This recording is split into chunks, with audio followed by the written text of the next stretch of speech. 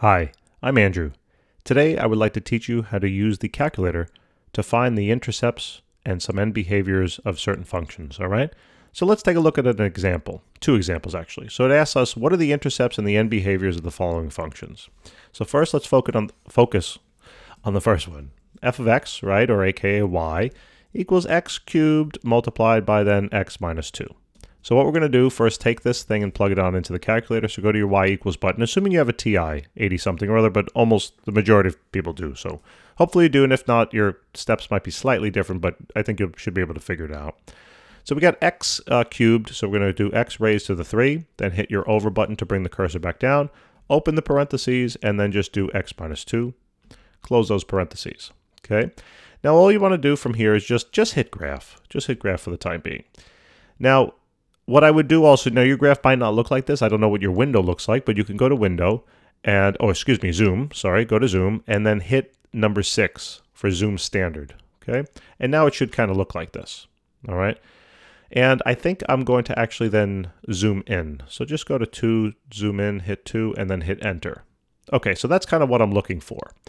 Now, basically the idea here is what we need to do. We got 2 important points on this graph. Okay, two important points for this particular one.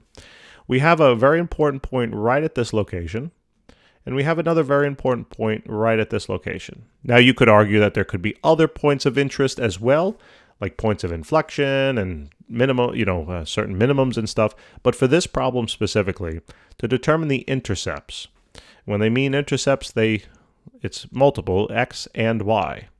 All right, x and y intercepts. These are going to be the 2 important points, okay?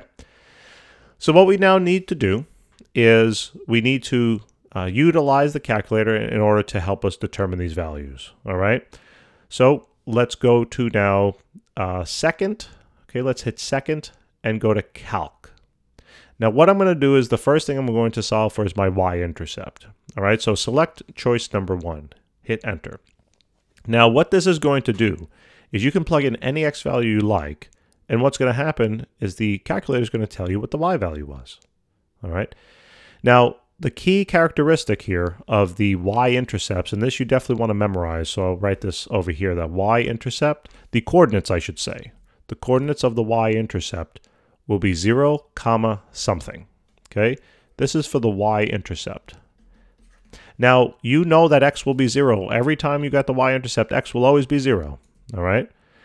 So we're trying to find out what y is. That's the whole point. So just go back to the calculator, plug in 0 for x, and just hit enter. And look, it gives you that y value.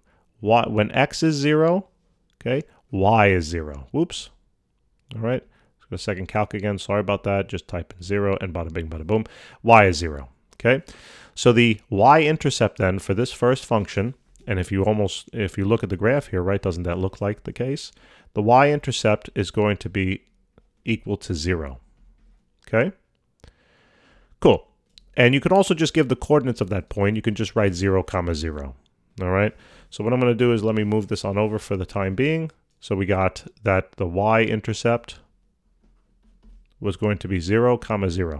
Now let's find the x-intercepts. So it turns out that the graph crosses the x-axis now in 2 places. It actually crosses the x-axis at the same place that it's going to cross the y-axis, okay? But let's not make that assumption. Let's go back to the calculator and see what we can do, all right, to solve that. So go to second calc again. Now, though, what you got to do is you got to go to 0. And basically what this is going to help us solve for, it's going to help us solve for the x-intercepts, okay?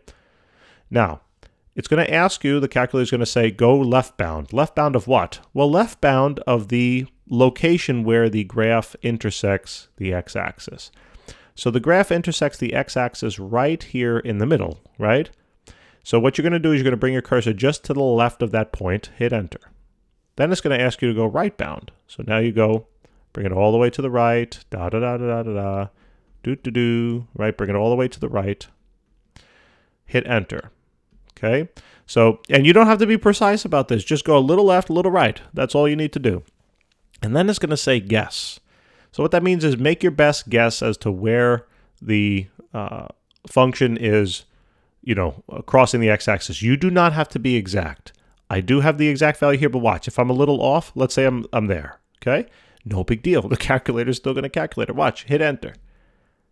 Oh, look, it found it anyway. Now you might say, well, did it really? Did it really? Look what x is. It's 1.129 times 10 to the minus 34th.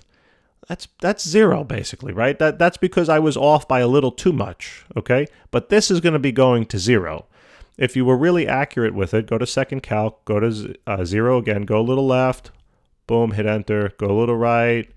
Okay, great, hit enter, guess in the middle, right? Put it exactly now as best you can in the middle. Good, hit enter, and look, it'll give you the exact answer, all right? So don't get too crazy. You don't have to be like exact. You can be off by a little bit. I was off probably by a little too much. I shouldn't have aired that much, but you get the idea. So one of the x-intercepts is going to be literally the coordinate 0, 0. The same thing as the y-intercept. That's what we were mentioning. Now let's find this other one over here, which is on the graph in this particular location. So now hit second calc again. Go to 2 to find your 0. And now you got to go left bound. So bring this over a little bit more. Now remember, left bound relative to the point of interest. So this is left of the point where it crossed the x. So hit enter. Okay. Then bring it over. Oop, I went maybe a little too far right there. That's to the right. Now hit enter, and now guess. That looks good enough to me. You might say it's not exact. It's fine. It's really close enough, honestly. You'll see. Hit enter, and boom. It tells you now, and that's what we might have suspected if you realize that each of these tick marks represents a unit of 1, that we were 1, 2. We would have intersected, or the graph intersects the x-axis at x equals 2. So that's the value of our second intercept. We have 2, 0. And that's it. These are going to be the intercepts, okay? Here's the intercept, here's the intercept. So the next thing would be to find the end behaviors, and we can also use the graph for this as well. So maybe let me move this up a little bit. Okay. So now what I'm going to do, let's go to the graph and let's zoom out, okay? So go to zoom, hit number 3, zoom out, and enter. Fair enough. Look at this graph now. Let me delete this one on the page. All right. If we just now analyze this particular graph, notice what's happening. This function is going on and on and on forever in these directions, right? So as x is moving further and further to the left, meaning as x is going to negative infinity, the function's value, or aka the y value, is moving more and more in the positive y direction, right? Meaning it's moving into positive infinity. And that takes care of the end behavior on the left side of the graph, but you also got to do the end behavior on the right side of the graph. So as x is moving out further and further to the right, meaning as x is becoming more and more, or is becoming larger in the positive direction, then the function's value, the y value, is also becoming more and more positive in the y direction, or it's going to positive infinity. These would then be the end behaviors. All right, and that's how you would use the graph to do both. So now let's delete, no, I don't want to resize that, I want to delete it. So let's do now the second example, and let's see if we can, run through this one a little bit. So go to y equals, clear it on out, and type it in. So x, parenthesis, then x minus 3. So we got x minus 3, close the parenthesis, open the parenthesis, then it's x plus 3. Great. All right, hit graph. Cool, so we get this thing, right? Now this is probably good enough to analyze. The important points of interest now are going to be, just so we're clear, this point here, and this point here, okay? All three spots is where it crosses the x-axis, as you can clearly see, and only in this middle spot is where it crosses the y-axis, okay? I know I didn't draw it exactly on, but yeah, there you go, that's a little better. So we should have one y-intercept, and actually that should always be the case if you're dealing with a function. It should only have one y-intercept because it has to pass the vertical line test. If you're not sure what that is, check out some of our prior videos in pre-calculus. Now, all I need to do here is utilize the same methods, okay? So let's delete this for now, and let's go back to the calculator. Let's find the y-intercept first. So remember, go to second calc, hit number 1, and hit enter. X has to be 0 for the y-intercept, so hit enter. Oh, look, it's the same thing again, and we kind of anticipated that, right? So the y-intercept here is going to be the same exact coordinate. It's going to be 0, 0, meaning it's at the origin.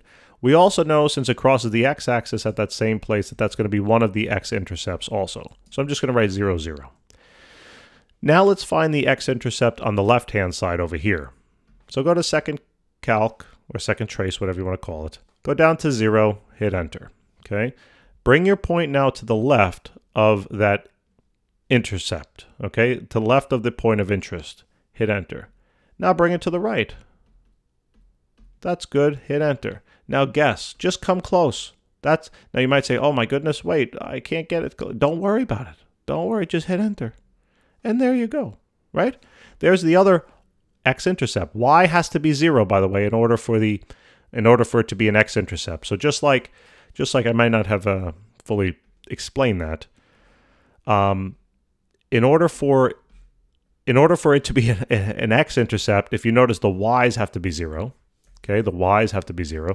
In order for it to be a y-intercept, the x has to be 0. Okay, I know that sounds a little counterintuitive, but it does work. And in prior videos, I went into detail on that. Let's now find the intersection point all the way on the right. So go to second calc. Okay, do number 2.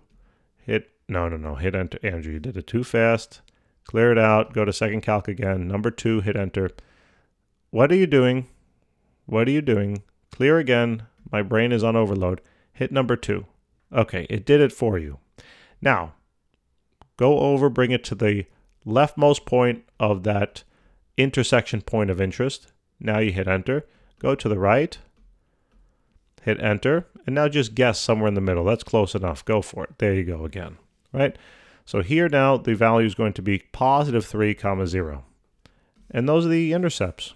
Okay, x and y. Now what we can do is we can determine the end behavior. All right, so if you want to zoom out a little bit, go hit number 3 so you can get a maybe bigger view of the graph. All right, now if you notice this particular graph, what's happening? So let's take it and let's bring it on in. All right. So if we can look at this carefully, the function's going all the way down here and it's going all the way up there. So as x is moving further and further to the left, in other words, as x is going to negative infinity, the y value of the function, or the f of x value, is going to negative. It's going all the way down. It's going to go to negative infinity. All right. Similarly, if we look at it on the opposite side, as x is going more and more, as x is becoming more and more positive, I should say, as it's becoming more and more positive, it's going to positive infinity. The f of x value will then also be going to positive infinity. It's going all the way on up. So it's going to positive infinity. And these would then be the end behaviors. All right. So that's kind of how you do both. Yeah, and that's kind of it. That's how you use the calculator. All right. So I hope this video helped you guys. And if it did, give us a hand. Like, subscribe, tell your friends, and we'll see you soon. I look forward to helping you with more problems. Take care.